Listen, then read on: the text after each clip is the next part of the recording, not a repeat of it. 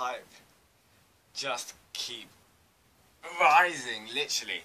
It's mad. Toriko chapter 316. Oh, gosh. It's Shinigami-sama here to review Toriko for chapter 316. Literally, this chapter, I don't know how many times I read it because I was bathed. Mainly because I read it at like around lunchtime because I was extremely tired and that.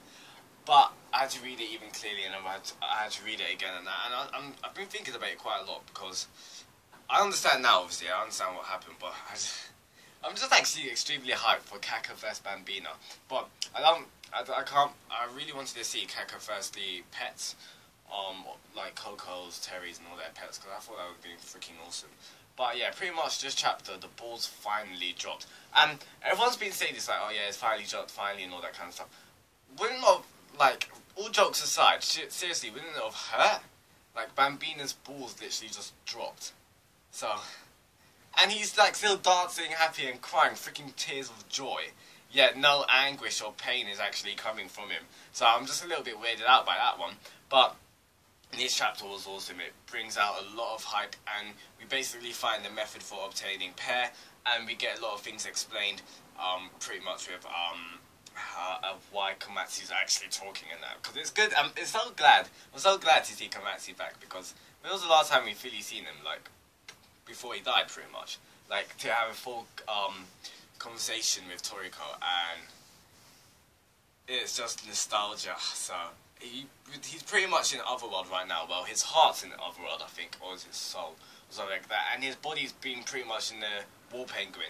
Like, he's been encased in the Wall Penguin. So I really want to know more about the Wall Penguin and their species, because we don't really know. Did we even find out their capture level? Or know that their parents are extremely ferocious against their young, or like protective against their young.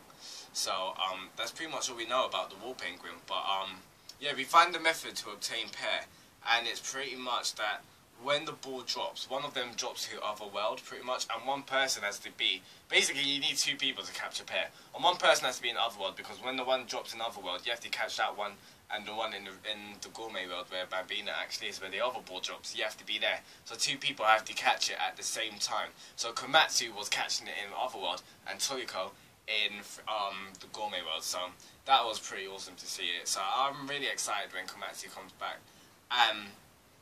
Pretty much, I got a little bit shocked. I was wondering why the ball was freaking cracking. Like, what is this? Is this actually balls? Or is this just like eggs? Because I'm just getting so bad. So they're cracking now. And we get to actually see Komatsu, and freaking hell, Komatsu is literally on the verge of death. This is literally the representation of, like, if you want to go on Manga or anything and you see when someone's dying on their flipping deathbed, look at Komatsu, because his hair is grey. He's like, what's this guy from Tokyo Ghoul? Kaneki. It's like, I just laugh. Could you imagine, like, he's got, when he gets revived, like, you just see him, and he's got, like, revived by pair, and he's just like, yeah, I feel a little bit hazy, and he just has an eye patch. If he does that, if the mangaka does an eye patch just for a joke, I'd fully laugh, because that'd be just so hilarious. So, yeah, he's basically, next chapter, I think Komatsu should be back.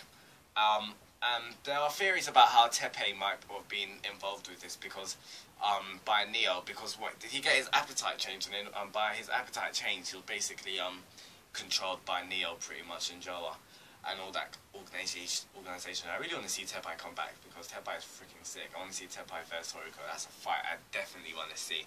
So yeah, people are saying that Teppei might have actually done it intentionally to kill Komatsu, like, because he would have known that Komatsu's going to get healed by pair. So like, people are saying that Teppei's got his own end game, and I think that would be pretty awesome. And I thought it was pretty cool to see how, like, a couple of drops of pair, and nah, I'm not going to say it's semen. I don't even know what it is. I'm fully done with Bambina's balls. I've seen his balls too much, pretty much, these couple of weeks. So yeah, it managed to literally stop the Sandonico's pollen, because they all, like, from a couple of drops, it gave them amount of nutrients that they needed to basically have sustenance, pretty much. So I thought that was awesome. Like, all the four heavenly kings are, like, just crowding around, and I literally thought Komatsu was gonna die. I really, like, again, pretty much, like, I don't want. It made me so sad. I was like, crap. The way he was talking, because what was he saying? Let me find the chapter. He was like, not the chapter page. He was like, Toriko's son, he said, bro, and all of that. He's like, for getting hurt so much and coming all this way for me, I want to give you my sincere thanks. Travel with all of you this time really made me happy and all that.